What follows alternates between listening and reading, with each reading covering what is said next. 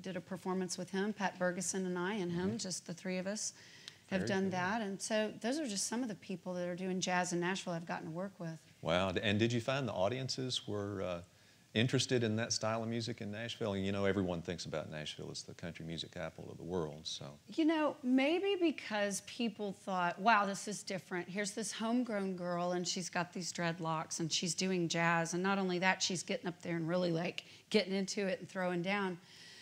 Yeah, it worked. It worked. I had a following. I still do. I got my name in the paper quite a bit. I was out there as much as I could be out there.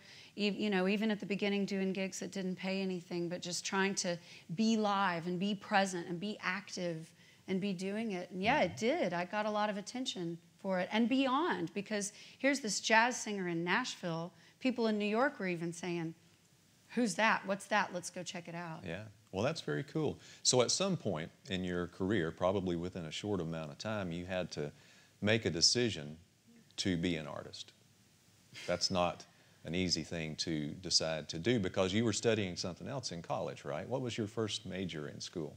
I majored in sociology, and you have to pick an emphasis, and I picked gerontology, the study of elderly and aging. So I thought I was going to go into work with old people. Yeah. And I did start out doing that. And then as I was singing at night, and I was an activity director in a nursing home, and as I was calling bingo numbers out during the day, I was too taxing on my voice. I had to pick one or the other, and I thought, you know, music, when you have an opportunity, if there's a door that's open for you and things are working, you really got to run through that door at that time. And I thought, I can go back to gerontology someday, you know. There's always plenty of old people. Yeah. So the decision to be an artist, that's funny. That happens on two levels. There was a career decision to be an artist when I was in college, when I was 20 years old, and I said, I'm going to pick something and I'm going to go for it. And I picked jazz singing. And I thought, you know, however this goes, good or bad, I'm going to stick with it and I'm going to see it through. I've got a 20-year goal that I'm still working on. But then the decision to be an artist as an inward decision. What is artistry? What does creativity mean to me? What does this really mean? Am I an artist? I mean, that's something that I've been heavily exploring just even recently after doing this for 17 years professionally. So. And you do a lot of, you really aggressively seek out instruction in that, right? You just came from Hawaii. You were in Hawaii for a while. Yeah. What were you doing in Hawaii? There's this woman that lives in Hawaii. Her name is Rhiannon. Not Rihanna. She's a vocal improv master, and I've been interested in how the voice can make percussive sounds or bass line sounds or even sounds that you might pull from nature and melodic lines and whatever. And so we were all, there's 12 singers studying with her all this year, and we're making improvised vocal pieces just in the moment, yeah, with a certain set of rules and instruction and games, if you will. And so I've been interested in turning around and giving that to other singers. So I run my own retreats for singers where we do vocal improv, and I'm looking for ways to mix this in with my show.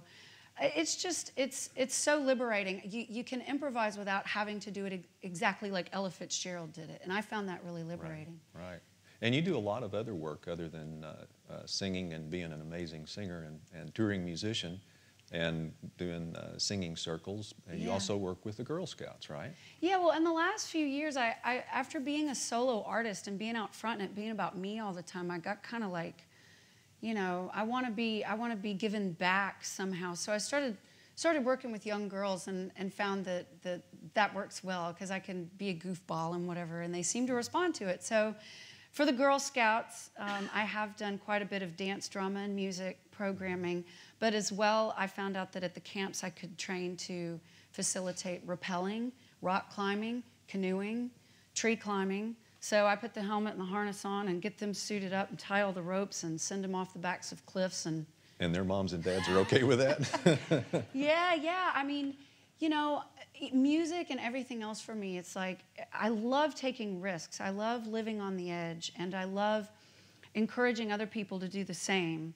And young girls, they just, you know, if you get them started with with activities that are exciting and ways that they look to you to say, yeah, you can do this. Come on. You got it. Just look me in the eye. We'll do this together. We'll talk through. I love being able to facilitate and be in a position to help other people just, go for their dreams like I've done. That's amazing. And, there's an old saying that if you work at something you enjoy, you never work a day in your life.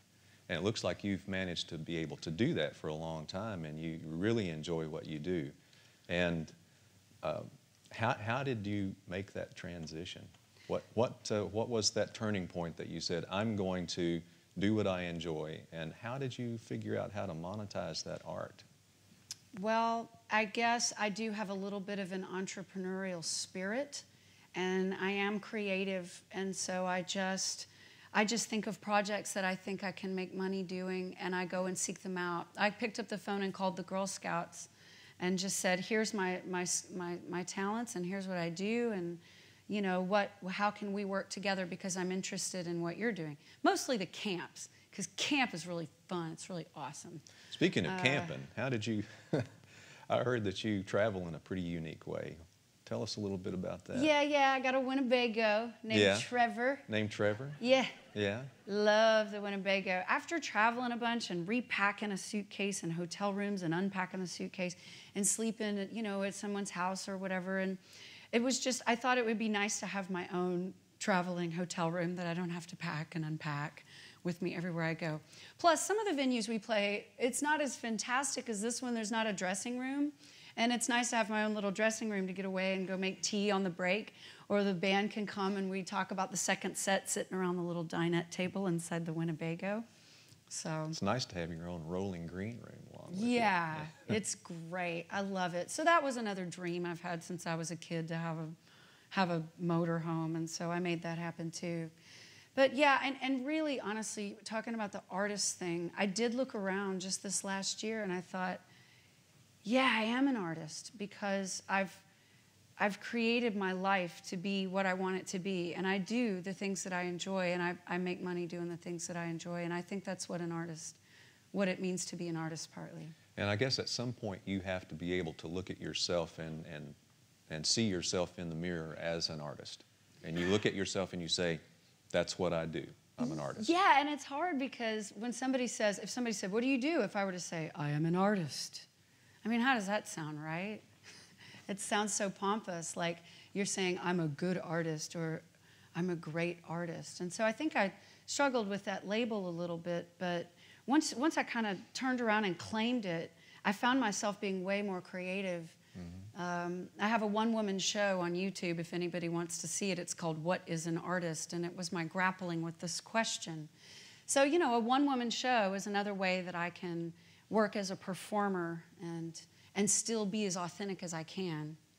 Well, Annie, we have really enjoyed talking with you. And I'm so happy you were able to take some time and come by and talk with the students and answer some questions and work with all the folks here at the music production program at Daytona State College. We're just so fortunate to have you, and we sure hope you can keep coming back as often as you want. Thank you. I'd love to. I love this theater, and I love everything I've seen. You guys have such a great facility and a great program here. I'm really impressed. Well, thank you very much. We're very proud of it. We're very proud of it, and we know that you've probably answered a lot of great questions that the students have had, and I had a few students that were asking about maybe some vocal lessons, so we may have to negotiate a little bit later on. And that would be great. I'd love to. And I know that you do that. You do clinics around the country, and it's possible that we could have you back sometime and twist your arm a little bit and do some more things. Yeah. But we're really looking forward to the concert. It's going to be great. And once again, thank you very much for coming and joining us. And